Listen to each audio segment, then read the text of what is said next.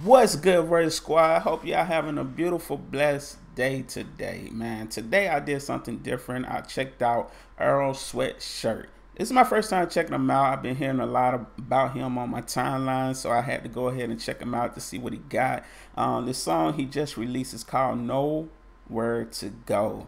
Very interesting song title. Now, this is my first time listening to him, so I really didn't know what to expect from his music. So my first time going in, the instrumental is what really captured me. That thing sounded beautiful. The sample on it, I'm not sure what sample he used, but the producer killed it. I'm not sure if he even produces his own music. Y'all can let me know a little bit more about this because I'm just now getting to learn about him also. But from hearing his flow, it sounds very unique.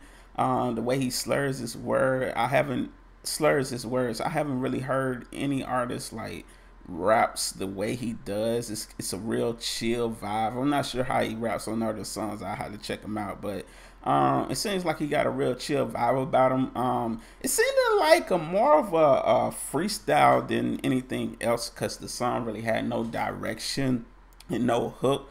But all in all, I really enjoyed it. And I definitely want to check out more of his music. So if y'all want to leave some requests down below, just leave them down below and I'll go check them out, and I'll probably give my review on those also. But yeah, man, this is Earl Sweatshirt, Nowhere to Go. If you want to check out this song, the link is in the description. Appreciate our support, man. We out. Salute. Have a beautiful, blessed day. Hey.